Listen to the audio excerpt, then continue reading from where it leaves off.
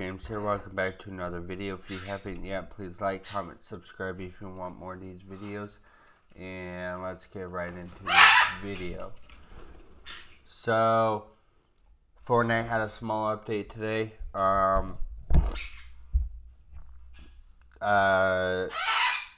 Basically, it's content update. So the lobby picture changed again. So we have the legs and the feet right here now. And there's lights shining on it. So they're definitely getting ready to put on the other arm of the mech, or whatever you want to call it.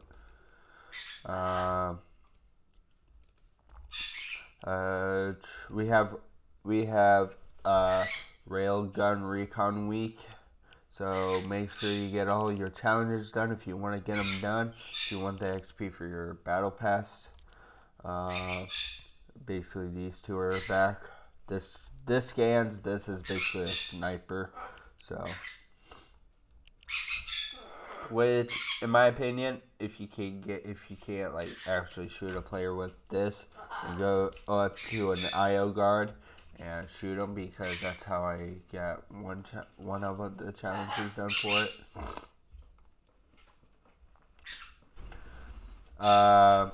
Resistance challenge I just did week 10, and then basically in that week 10 it shows you how the IO for the collider device, or the doomsday device, whatever you want to call it.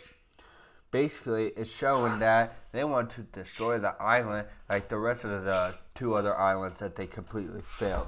That's why we're on literally this island now, because they've completely failed, and we keep flop-siding to different maps and stuff. So I don't think they'll ever learn to not mess with the people with our island. So that's why they have a little small area now and not the whole island, because we keep winning. So, but there's more to the story, of course. But that's what I just seen by the resistance. We have the last of them starts next Tuesday. Have no idea what that's going to be about, but it's probably going to be getting ready for the live event towards it. We have one last seasonal week 10 quest to complete, which starts Thursday. So we got less of those.